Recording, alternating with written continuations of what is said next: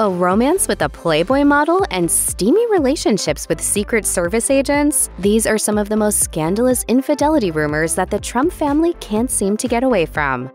Long before Donald Trump entered politics, he was known as a fixture on the New York City social scene. His marriage to his first wife, Ivana Trump, was covered endlessly by the tabloids, who cared even more when it was clear that the marriage was on the outs. It was an open secret that Donald was engaging in an affair with Marla Maples, a relationship that would lead to the downfall of his marriage. To control the narrative, Ivana hired a public relations team. A source told Vanity Fair, "This is all very calculated. Ivana is very shrewd." It worked, and Donald told Vanity Fair that he understood why the public felt bad for Ivana. He said to the outlet, "When a man leaves a woman, especially when it was perceived that he has left for a piece of ass, a good one, there are 50% of the population who will love the woman who was left."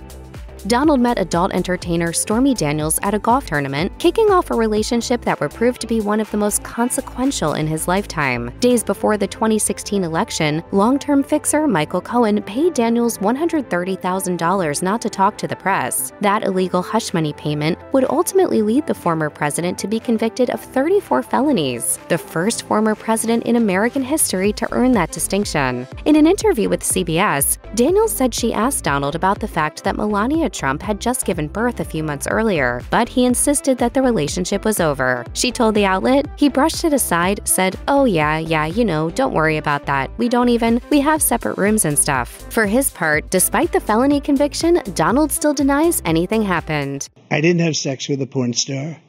When Trump was elected president, Melania didn't immediately move into the White House to be with him. Instead, she continued to live in Trump Tower in New York City for the first year of the administration. It didn't take long before people online began to speculate about why that was, including novelist Monica Byrne. Byrne claimed on X that Melania was in a relationship with Hank Seamers, head of security at the Tiffany's location in Trump Tower. She wrote in the since-deleted post, "With DT's knowledge, they had an agreement, written I think, that if DT lost the election, they'd get divorced.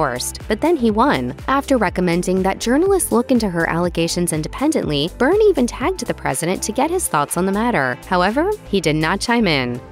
In 2018, shortly after Vanessa Trump filed for divorce from Donald Trump Jr., Page Six reported on an alleged affair between Donald Trump Jr. and singer Aubrey O'Day. She was a contestant on The Celebrity Apprentice when Don Jr. was involved in the show, and they evidently struck up a relationship on set. Since details about the alleged affair surfaced, O'Day has spoken out about the supposed dalliance multiple times. On former Trump fixer Michael Cohen's podcast, Mea Culpa, O'Day claimed Don Jr. was different back then. She said to Cohen, "And you know what a bleeding heart liberal I am, and there's no way that I ever could have loved somebody that we see today." It all fell apart when Don Jr. left his phone out while he took a shower, leading Vanessa to uncover what a source told People were sexy texts. They added, "This is how Vanessa found out, and the affair ended."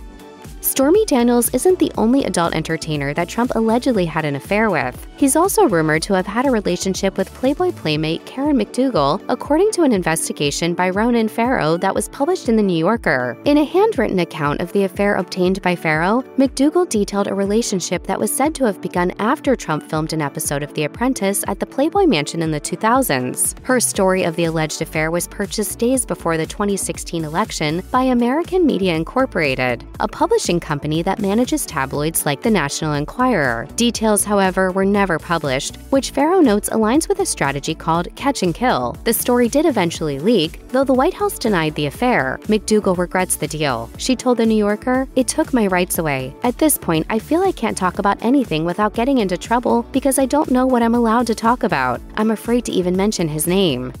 According to Pulitzer Prize-winning journalist Carol Lenig's book Zero Fail: The Rise and Fall of the Secret Service, multiple members of the Trump family may have had inappropriate relationships with Secret Service agents. That includes Trump Jr.'s ex-wife, Vanessa. Lenig wrote, "Secret Service agents reported that Vanessa Trump had started dating one of the agents who had been assigned to her family. The former president's youngest daughter, Tiffany Trump, too, allegedly grew very close with a Secret Service agent following a breakup." Lenig wrote, "In the aftermath, she began began spending an unusual amount of time alone with a Secret Service agent on her detail. Service leadership became concerned at how close Tiffany appeared to be getting to the tall, dark, and handsome agent. Ultimately, the agent was reassigned after concerns were raised. However, a Secret Service spokesperson didn't exactly deny the allegations when people contacted them for comment. The spokesperson said, "The U.S. Secret Service is aware of an upcoming book which rehashes past challenges the agency overcame and evolved from. Now, and throughout its 156-year history, the agency's skilled workforce is dedicated to the successful execution of its critical protective and investigative missions."